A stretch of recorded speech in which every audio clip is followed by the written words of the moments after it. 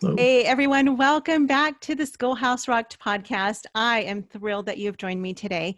And I have two very special guests on with me today, Barb and Rich Heki. And some of you may have heard their names. They are also the founders of Grandparents of Homeschoolers. And so today we are going to talk about all things having to do with our own parents and grandparents of your kids. So Barb and Rich, welcome to the podcast. Thank you. Yep. Yeah, I am delighted to have you on. And we actually had you both as part of the Homegrown Generation Family Expo. And it was just such an amazing event. And so I'm glad to have you back on talking about being grandparents of homeschoolers. And there's so much to talk about with this topic.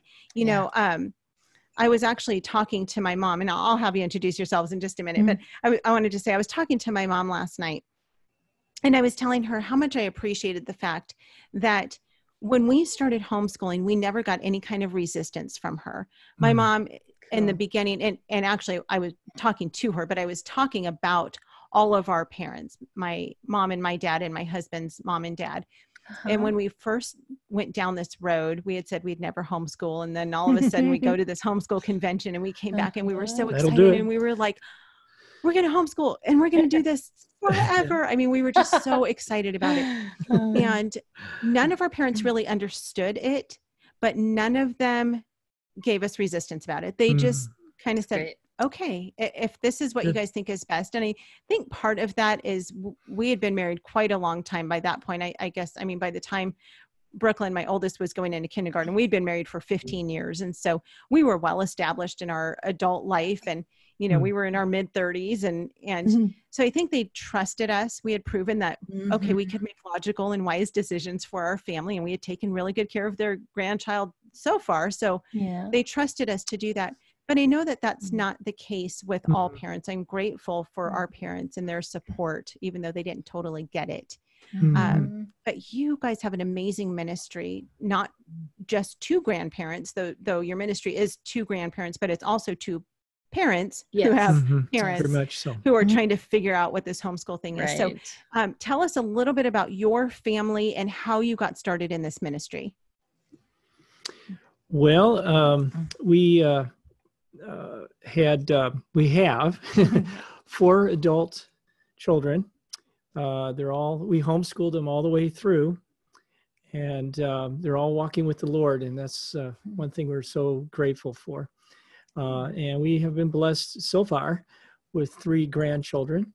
And the only bad part about that is they don't live right near us. They live over 1,000 miles away. So one of the components of Grandparents of Homeschoolers is we talk about how we communicate, stay in touch with our grandchildren when they are a distance away from us, so we can still stay engaged in their lives. But we can talk about that more later. But anything else you want to know? Lots of long distance grandparenting out there. The ministry actually got started when we were leaders in our state organization, and we went to a different state's convention to just get ideas. And they were having a grandparent tea, and we weren't grandparents then, but we asked if we could go just to observe. And we saw the grandparents just connecting with each other, and the ones who came and just weren't really sure about this homeschooling thing were sold by the grandparents who were so excited, and they were involved in different ways. And we just saw that, and oh my goodness, that was the seed of this ministry. And the convention thing that you talked about, how excited you were. We encourage grandparents to go to conventions, whether they're online, like the one you just had, or whether they're on site. Just go to all of them. And because that's where they capture the vision, and they get ideas, and they get excited about what they can do. Right. Because then they feel like they can be part of this whole homeschooling experience for their grandkids, which I think is exciting, because when you think about kids who go to traditional school, how often, if grandparents are local, how often do grandparents go to the, kids' school play and their sports activities and, all the things that grandparents, their award ceremonies, things like that. I know my parents and my husband's parents have really worked to do that with my nieces who are in traditional school. And so it's great to be able to help them figure out how they can play a role of encouragement without playing the role of leadership in the education of their grandkids, because obviously there's a big difference. You've got every so often, we hear of those grandparents who really want to be controlling and tell their kids, this is how you should raise your kids and this is what you should do. Instead of just trusting that, you know what, you did a good job raising your kids, and trust that they're doing the best job for their family as well. Right. Yeah. So, we've talked a lot in the movie about how education is discipleship. And I am so blessed to hear that your 4 adult children are walking with the Lord, because that's not always the case. I know. And certainly there are parents who love Jesus and they've led their children to Jesus, and their children have chosen to walk away. But I'm encouraged to know that your kids are all walking the straight and narrow path. Talk about, as you were growing, as your children were growing up, as you were raising your kids, because you homeschooled all 4 of your kids. Yes. All the way through, correct? From kindergarten through 12th grade? Yes, we did. So as you did that, and you guys were kind of back in maybe not so much the early pioneer days of homeschooling, but maybe kind of at the tail end of that. But back in the day where maybe it wasn't as widely accepted as it is now. Yeah. Why did you homeschool? Because you were running from something, because of discipleship? What was your reason behind it? Well, we see if I can synthesize this. Because of where our oldest son fell in his age, where his birthday was, we had the opportunity basically to decide to put him in school or wait a year.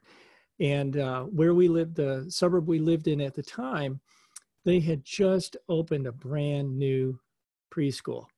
And they got a bunch of new teachers in there, because the teachers were all excited to be in this new facility, and everybody was really excited about it. And then they had an open house, so people that didn't have children in school could, check it out. And so we went to this, and we both left the school, and we had absolutely no peace. I was crying. About it actually sending our oldest, or our oldest son, who is now school age, to the school.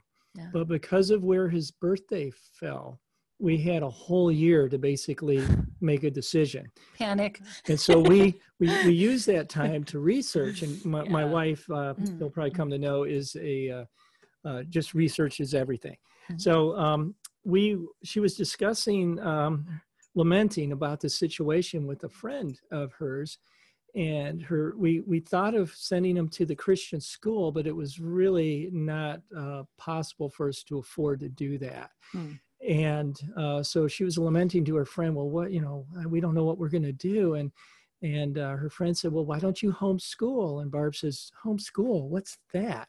And so she explained what it was, and we started, learning about that. And at first I was a little reluctant. I said, well, all right, maybe we could try this, but we'll give it 6 months, or maybe at the most a year, but let's see how we do for 6 months. And I'll tell you, within probably a few weeks after starting to homeschool, we were fully convinced this was the way to go. And then it got to the point where it's like, wow, even if we had the option of sending our children to the Christian school, we would choose homeschooling even over that. Right. If we got a free ride for all 12 years, we'd turn it down. There's just no way. Me too. Yeah.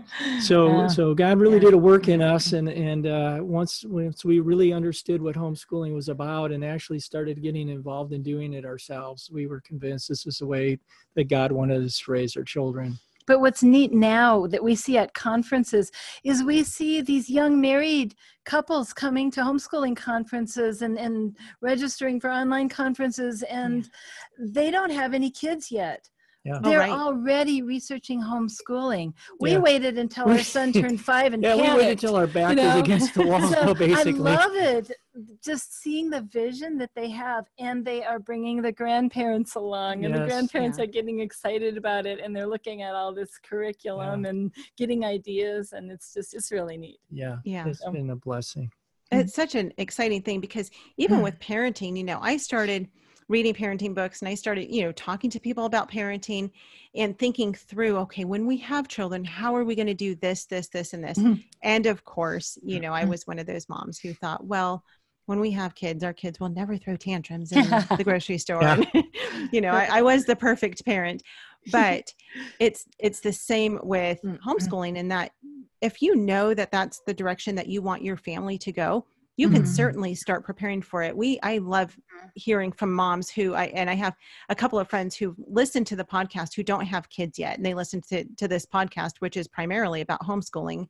And it's such a blessing to me because it's so much fun to think, I love that they're preparing their hearts in order to prepare the hearts of their children for a life that is honoring to the Lord. So let's take a very quick break. We'll come right back, and I want to talk more about discipleship.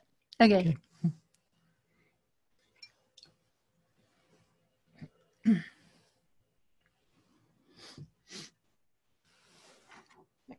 Quick drink. Okay.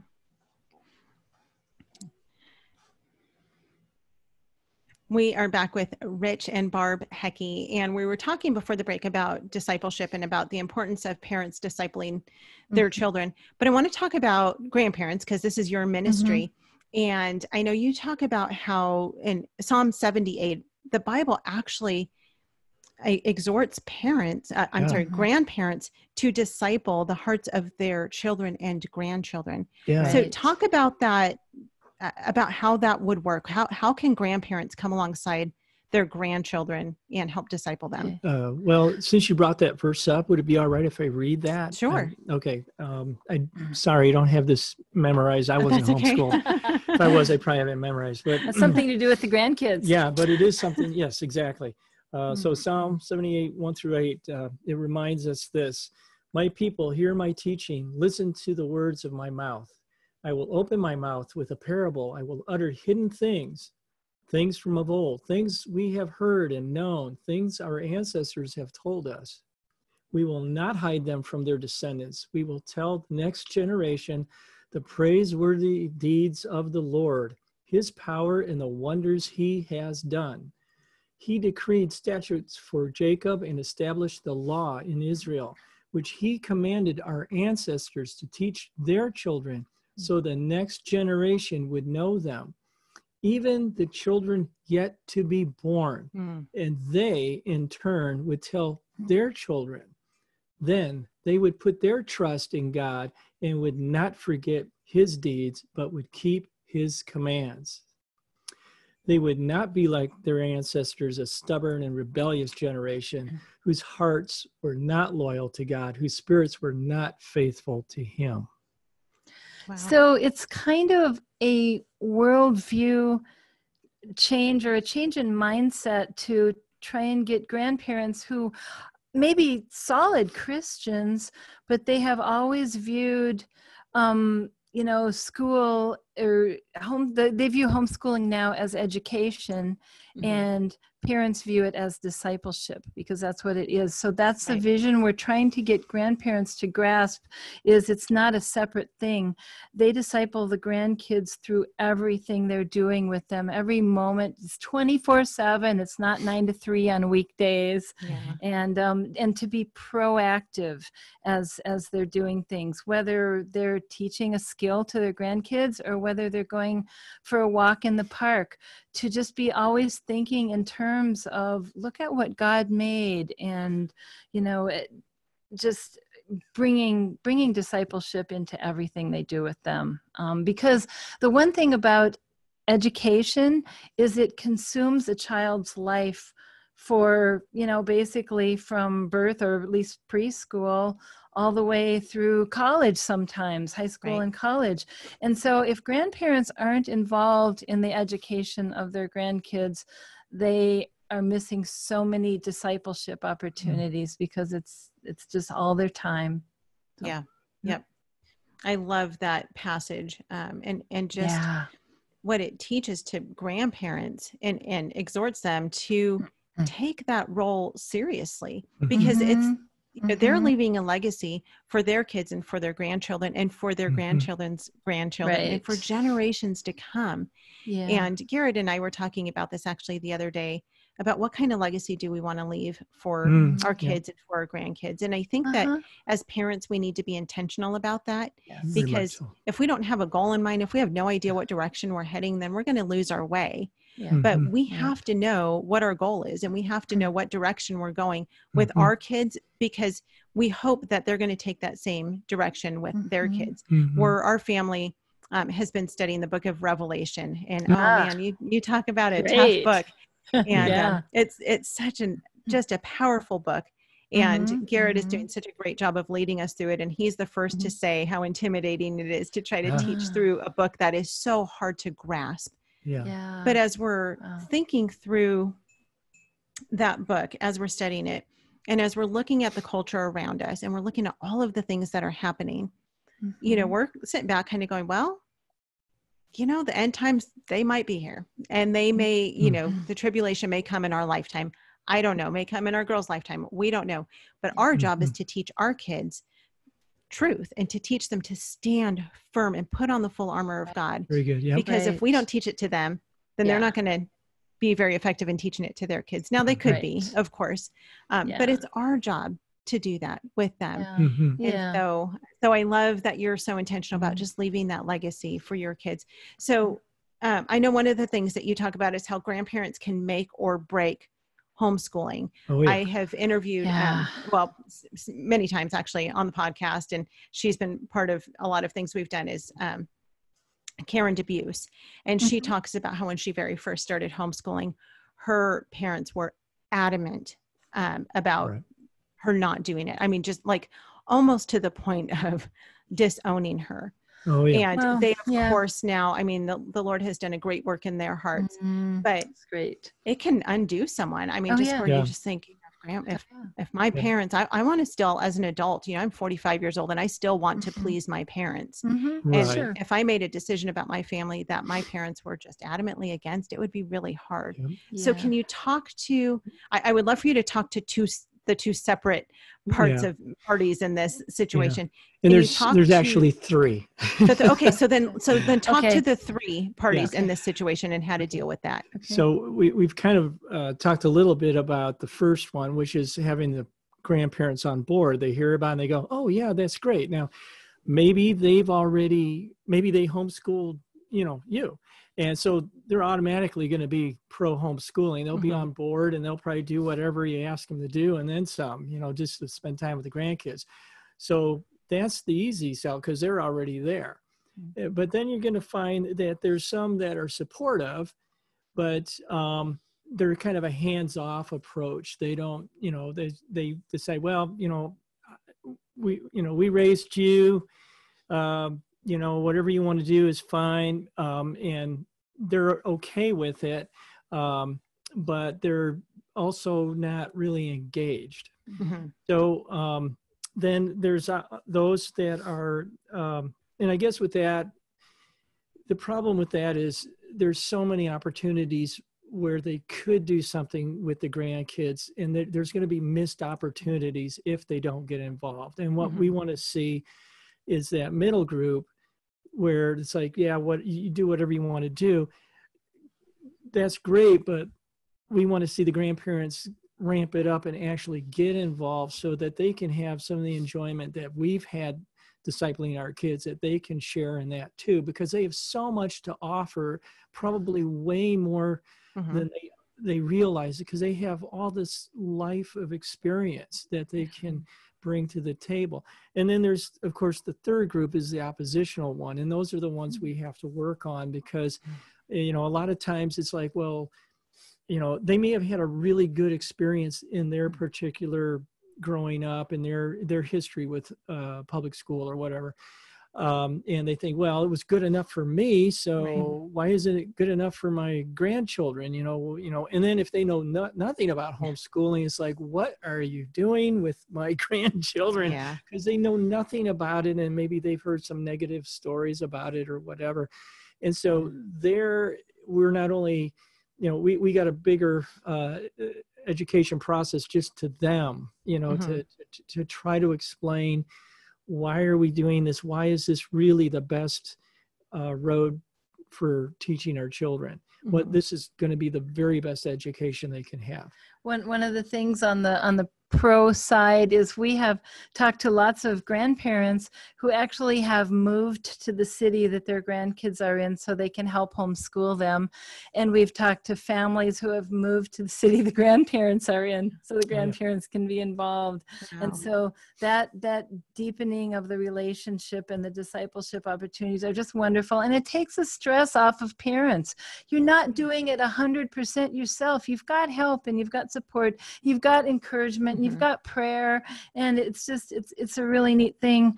On the other side, we had some friends for the oppositional grandparents. We always also tell grandparents and parents that we as grandparents had a chance to raise our kids the way that we felt God was leading us to raise them.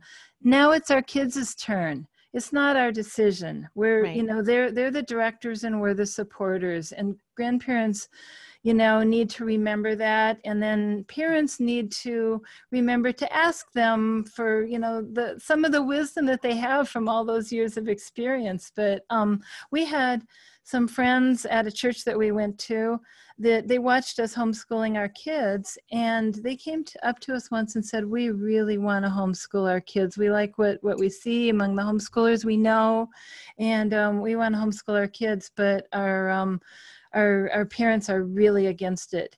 And as it turned out, one of the parents offered them a free ride through Christian school for I think they had 4 kids, all 4 of their kids for 12 years. Wow. If they would promise not to homeschool. Wow. And they buckled they didn't want to have trouble with the grandparents and wanted to keep the relationship good. Yeah. So they took them up on that offer. And I was just so sad because God had given them this vision and this excitement to homeschool.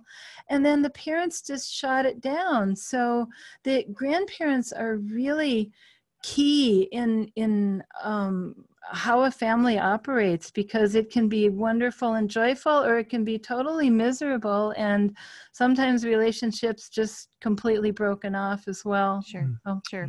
And I'm certain that those grandparents meant well. They wanted what was best for their grandchildren. Yes. And that's the key to remember too in the relationship aspect, is that they're really on the same side because they both want the best for the kids, but they just have different ideas of what is best. So it's a matter of, bringing them together. Yeah, that is a difficult thing. I was just going to add to that. We try to impress on the parents as well as the grandchildren that our parents did the very best they could with the tools they had at the time. And back in the day, homeschooling wasn't even on the radar. Modern homeschooling wasn't even on the radar at that time. So the thought probably never even occurred to them that could be done. But, back in the founding of this country, all the founding fathers were homeschooled. And I think all the presidents, I believe, on Mount Rushmore were homeschooled. So, there's a rich heritage in homeschooling. And, but now that we have these tools, and in many ways it's getting more and more easy to homeschool because of the internet and through all the resources that are now available, it's making the job of the parents that much more organized and easier to do for homeschooling. So, it's a little bit easier now in some ways to convince the parents that, but there still is opposition out there, and we still have to do a lot of education on that. There's 2 things that I think are key too in dealing with that. And one is, what is the missing element in all of this, especially for Christian grandparents? The missing element is Jesus Christ, because what educational situation is going to glorify Christ, teach the kids to love and honor Jesus Christ as Lord and Savior, it's not going to be, a public school. It's not going to happen there. And Right. so to be looking at that.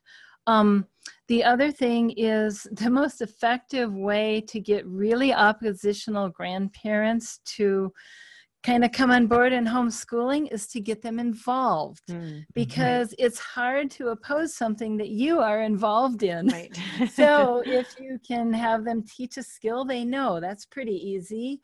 And, maybe mom and dad don't want to ask them, grandparents, to do that. Maybe the grandkids can say, Grandma and Grandpa, will you teach me XXX? And then after that is done, then mom and dad put it in under the proper academic category in their records and stuff, and just say, thanks Grandma and Grandpa for helping teach science. We put that in our official records. You've helped teach them science today. And so anyway, that's a big help. Yeah, I think that's fantastic. I think one of the greatest things that any grandparent, whether grandmother or grandfather, can do if they're local is to just offer your presence. Especially if you have a child, if your child has multiple children that they're trying to homeschool, or if they're only trying to homeschool one and maybe they've got a baby underfoot or a toddler or something like that. Yeah. Just having grandma come over or grandpa come over maybe once a week or twice a week or something, just for a few hours, and hold the baby, feed the baby, fold laundry, help with some dishes, just help in some way. Yeah. I think that most grandparents don't understand the desperate need that most moms feel for that support, and just for someone else to come alongside them and just say, okay, how can I help you? What can I do? Can I just silently fold laundry? Can I just play with the baby for a little bit? Just to give mom a little bit of a break, and to give her the opportunity to maybe catch up on lesson plans if she wants to do that, or to just sit and read with her child, or to take her older one to the park, or to get ice cream or something like that, just so that mom can be more effective in her role as mom and as homeschool mom, and all the things that she has lined up. And, I've often thought that I wish that, and I shouldn't even just say grandparents, and that I wish that there were more retired, if you will, homeschool moms who would seek out younger homeschool moms in their churches, in their communities, in their neighborhoods, and just say, hey, can I come over and just help you? What can I do? How can I be a blessing to you? And most moms would eat that up. You've got the introverted mom who maybe wouldn't want that so much, but I think that's probably not the norm. So what are some ways you had mentioned earlier about how grandparents can be involved in from a distance? So if grandma and grandpa, like you guys, you live 1,000 miles from your grandchildren, how can you be involved? How do you find yourselves being able to do that? A lot of stuff over Skype. You can do things. I mean, not Skype, but just online chats, video chats. But we've written books or short stories together. We've done books too, like picture books. But we'll just start out, and our granddaughter will maybe write a sentence or two, and then we'll write a sentence or two, and we just keep writing the story together. Or you encourage them in writing the story. You ask questions, what happened next? And if they're too young to write, you take down what they say and type down what they say.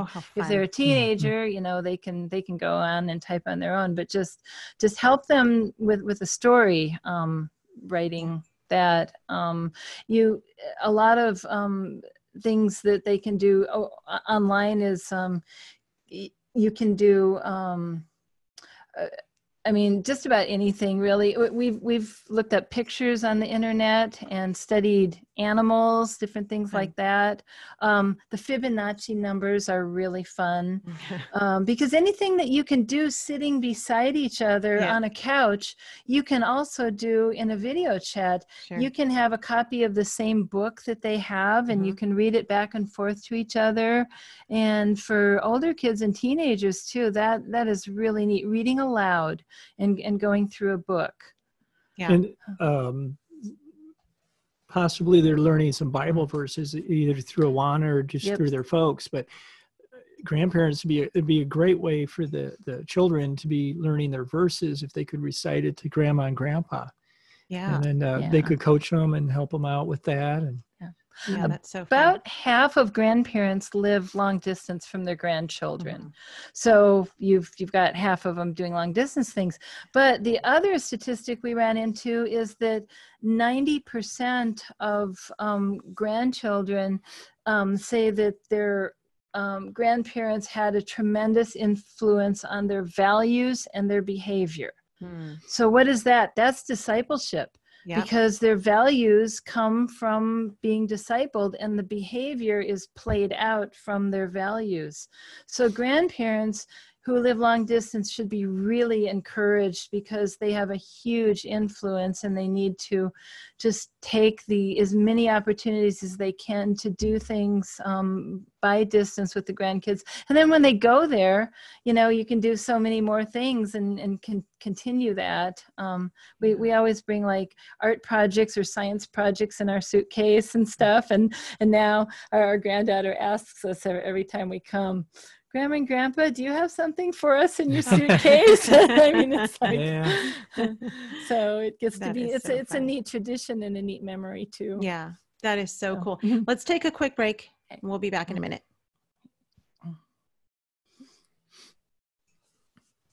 Okay. All right, give me just a second. Take a quick drink of water. Should too. Okay, give me a second. Let me look at the notes really quickly. Okay. The family tree and the dump the digital thing is okay. So what kind of important too, and the socialization thing. Those three. Okay.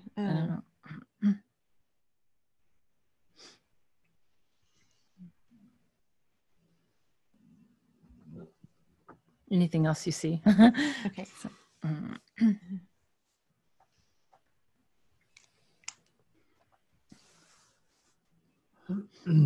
okay. All right. You guys ready? Yeah.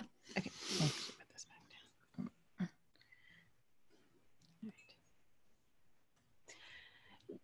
We are back with Barb and Rich Heki, and we are talking about grandparents of homeschoolers and just fun ways for them to be involved. And I was thinking as we were talking, I was thinking during the break, how I love the idea of grandparents being involved through just activities like reading. I mean, how easy would it be for, with the technology we have today? I mean, it's so easy and amazing, even though you're not there in person, but to open up a book and flip it around and show them the pictures and be able to just have them see your faces and get to know you without having to be physically present. It's the next best thing, truly. Right. Exactly. And what a blessing it is that in our day and age, we have the ability to do that.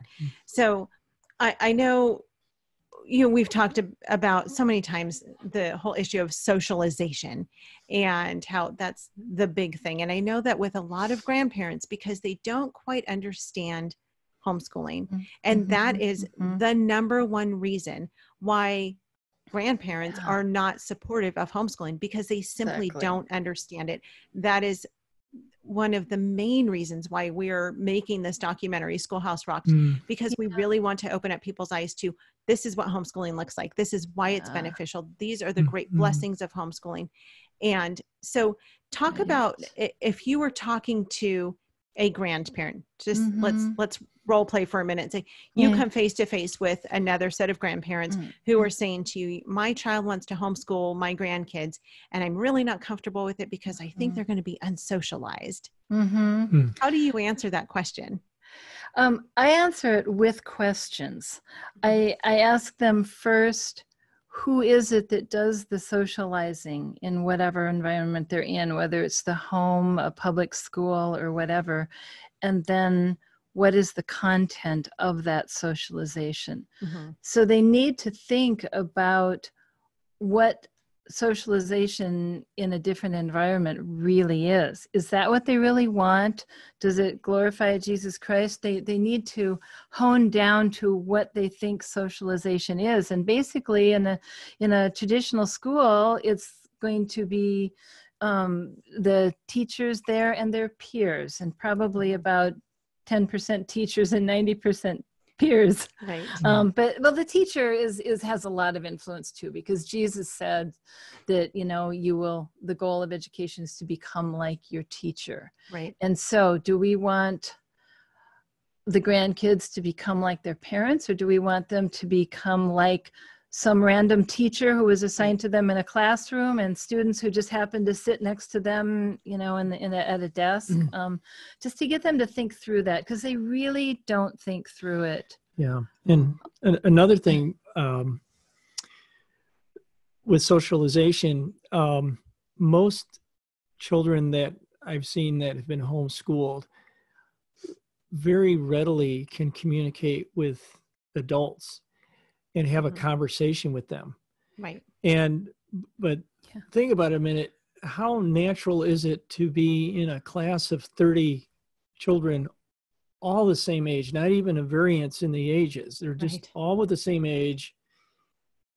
And then you look at society. Where is that replicated in society? It's not. It's just that one particular situation.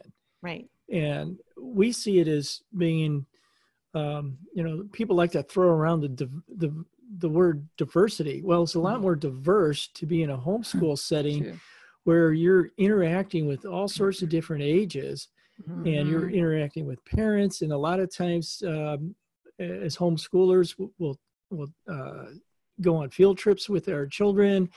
They get to interact with adults. They get to learn about maybe another occupation and what they do. And so they're being exposed to a whole lot more of life than in a closed classroom. And there are going to be kids that are shy and withdrawn in the homeschool environment and in the public school environment. And the opposite is true as well. It's just people are different. And one of the things I did, like he mentioned, I like to research. Okay. So when I was first looking into homeschooling, I had this list of, probably 30 questions I asked.